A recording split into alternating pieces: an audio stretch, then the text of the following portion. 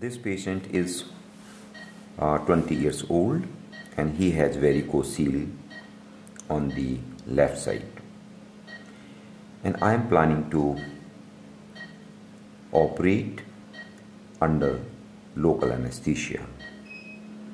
Here I have marked the pubic tubercle, and this represents the external inguinal ring.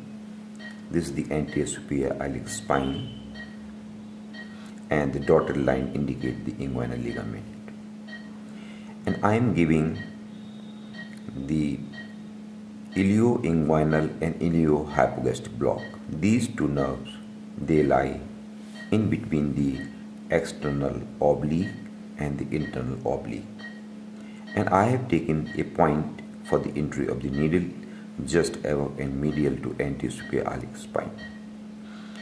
After puncturing the skin, we will feel little resistance because of external oblique, and after this resistance there will be loose areolar plane in between the external oblique and the internal oblique. And in the same plane, in the same loose areolar plane, I would like to inject 5 to 10 ml of the local anesthetic solution. बेटा एक छोटी सुई लगेगी. Just pinch the skin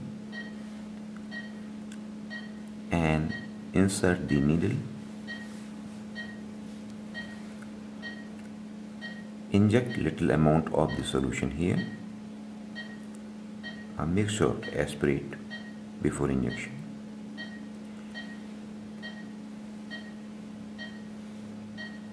Now remove the sharp needle and just make it little blunt so that you can appreciate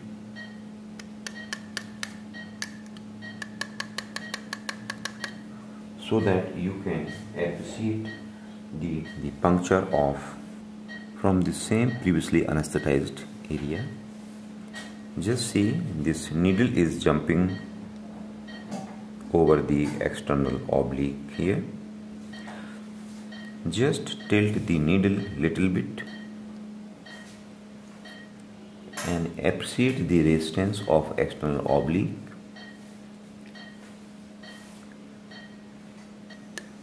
Yes, clear cut pop is there. Stabilize it and inject here. Aspirate and then inject here. Keep the direction of the needle towards the umbilicus here.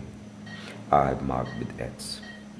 The needle is in between the external oblique and the internal oblique. So there is no ballooning here. It means the injection is not subcutaneous. It is in fact in between the internal oblique and external oblique. And this will block the iliohypogastric and ilioinguinal nerve. Just remove it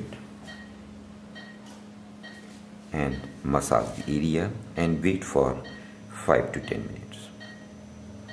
After 5 minutes, I am examining the area of analgesia in this patient, and I have marked the dotted line here.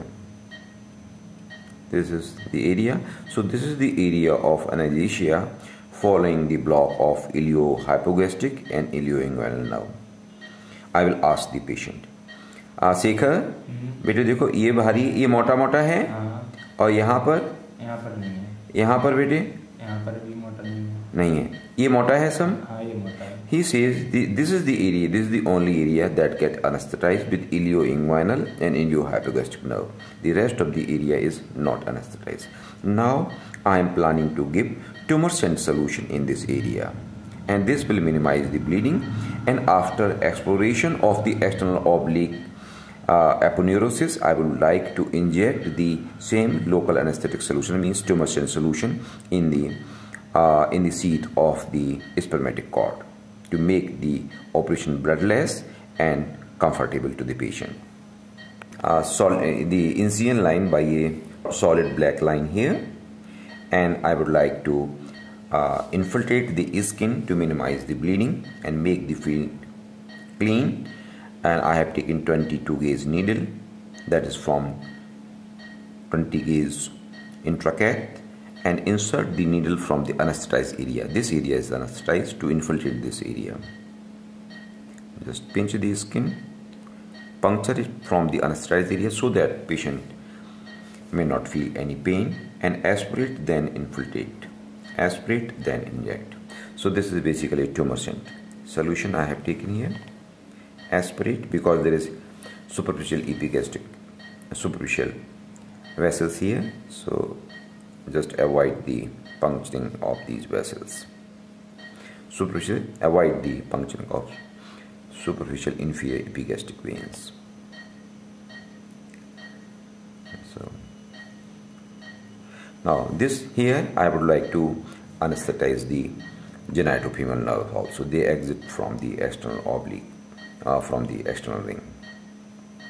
Aspirate and then inject.